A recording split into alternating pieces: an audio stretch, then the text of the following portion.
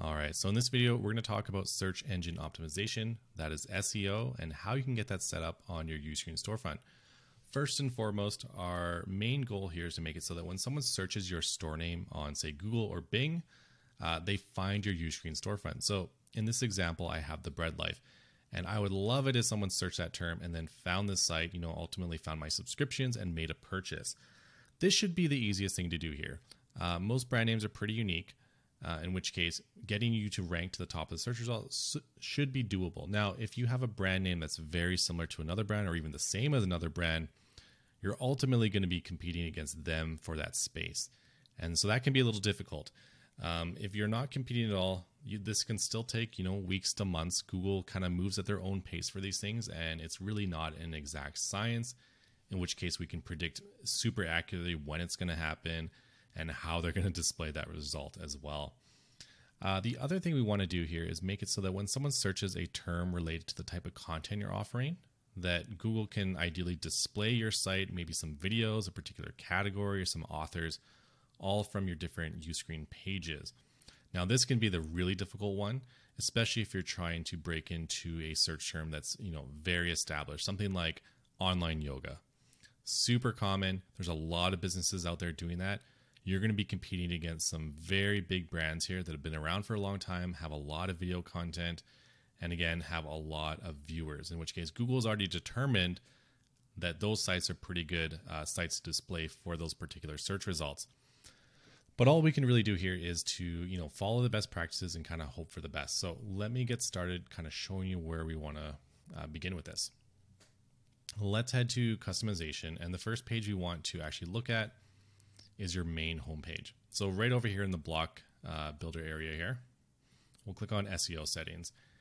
And this is where you can add a page title. This should be blank by default, so make sure you add something here. This is what basically Google's going to display when someone searches your brand name. And please note that we actually append your store name at the end of this automatically. So you don't really need to put your store name into these titles. Otherwise, it's going to kind of show like a duplication there. We'll always add this here. That's pretty common for most companies out there. They basically put a title that describes what they are, and then they'll have their brand name at the end. So we'll do that part automatically for you. And then description, this is just describing what your site's about. You're trying to draw people in. You're being a little clickbaity in a way.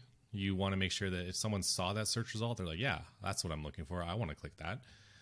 In the case of your main kind of homepage, we do keep it pretty simple here. I just kind of say what my site's about and then have a title of what it does. What it's for, I should say.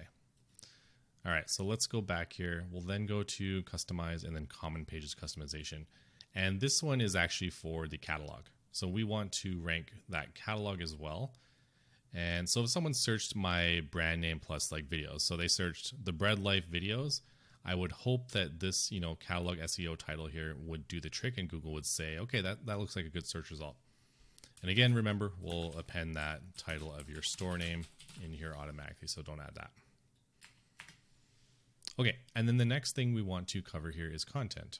So under content, we have videos, live events, collections, categories, and authors. All of these have their own SEO settings that can be set. So we'll start with videos here. We'll go to edit, and then we'll go to SEO. So make sure you're adding something here. Basically, there are reasons why you might have an SEO title that's different than the video title. In this section here, this is what appears directly on the catalog. But there's definitely scenarios where maybe what people are searching on Google is kind of what you want to add. So let me actually use a different video as an example here. So this is good. This is a good video title, sourdough starter maintenance, but maybe on Google, I want to put it as a question. So how to maintain your sourdough starter. So something like that's maybe a better Google search term because people are more likely to search in the form of a question on Google. And just so you know here, and I should have done this when I showed you, you want to make sure that all your titles are capitalized. It's just kind of a weird quirk of how Google likes to have these. They look better and people are more likely to click them when you have those all capitalized in your SEO title. And then the other thing here that kind of tells Google what your site is about a bit more is this URL handle. So I would probably retype this, how to maintain. And because you can't have spaces, you have to put those little dashes in there. And you can just put the full title in there as you like. And then description, same thing. Just, you're kind of making it a bit clickbaity, but you want people to be able to click this video and find it really easily. All right, so then let's go to live events. I'm going to say this is going to be almost the exact same. You got a title, description for the video inside, or sorry, I should say the live event inside the catalog, but then you can choose to change the SEO here as well. All right, and then collections, again, title, description for the catalog, but also SEO can be different. For these ones, typically you want something, you kind of want to mention that this is a collection of videos just to maybe better describe what it is, just for Google search results. And then categories. So on your catalog here, each of these categories can be clicked, and these can actually have their own description and rank accordingly on Google. This is pretty useful if maybe you are doing yoga and you have a bunch of different types of yoga. So you have your different categories, one for each type. And then if someone searches that specific term, they're more likely to find the category search result because it's more specific. It's much more narrower, right? And kind of as we mentioned, the narrower the search term, the more likely you are to actually be able to rank there on Google.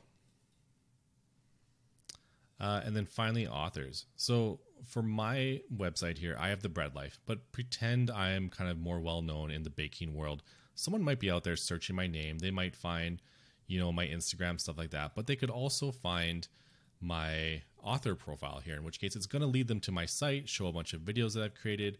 And same thing, this is really good because that person could eventually upgrade and make a purchase, make a subscription, that kind of thing. So put your name here in the SEO title, URL handle, you just put your name really, and then describe yourself in a kind of a Google search friendly way there.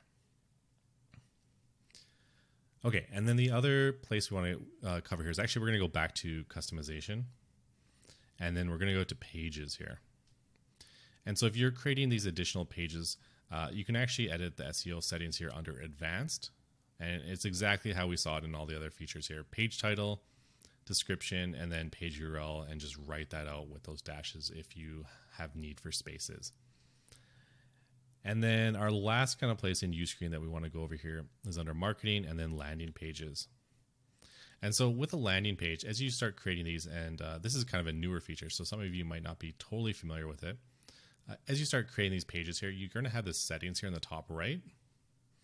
And you have their page name, again, the page URL, and the SEO description. So that's kind of basically all the different places in Uscreen that you can set those SEO settings. And don't be afraid to change these over time. If you find something isn't quite working after a couple months, you can always change the page title. You can test out new ones. But lastly here, I want to show you one more thing that's kind of the key to all of this, and that is Webmaster Tools.